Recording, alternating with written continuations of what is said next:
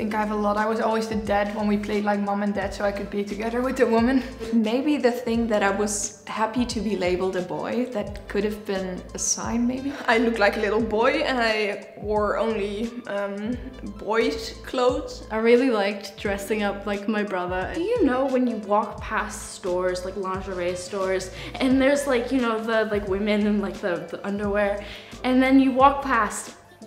Well, I wouldn't look because I was like, no, I can't look, it's bad. I was in love with my childhood best friend. I had a crush on a classmate of mine. Yeah, like I would have crushes on girls, but I think that should have been like the telltale sign. I had a situation where a friend was like, why do you always point out which girls are beautiful and cute and talented and whatever? And I was like, because they are. And also I was really into Shigo from Kim Possible, the girl in... It was when I was like 11 and I saw Rihanna on television, and it was life-changing. I love the villains. I feel like that's something that a lot of gay people say. I had a weird relationship with the color pink.